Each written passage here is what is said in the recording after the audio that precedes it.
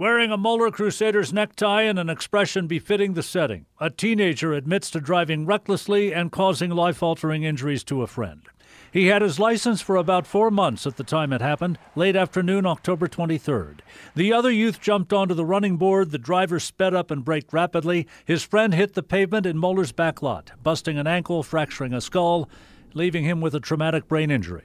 Fighting back tears, his mother spoke about those first few hours and days. He didn't even know who I was.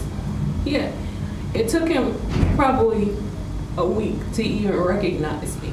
So all I can tell you is that, it's totally changed his life, changed my life. Changed, too, for the teen at the wheel. The consequences include surrendering his license for a year and dealing with damage done to a friend. Juvenile Magistrate Mary Schultz wanted assurance there was no intent to harm. We were just playing around.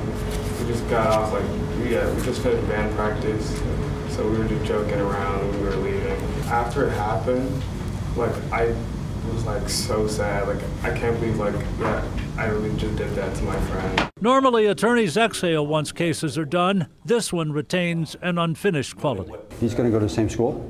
He's going to see his friend that he hurt. He's going to be reminded constantly of that, and there's a burden that comes with that. For our client, he's learned some things as well. It happened, the mother said, hopeful her son will eventually recover.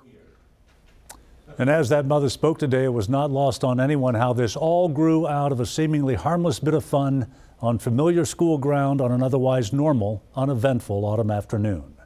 John London, WLWT News 5.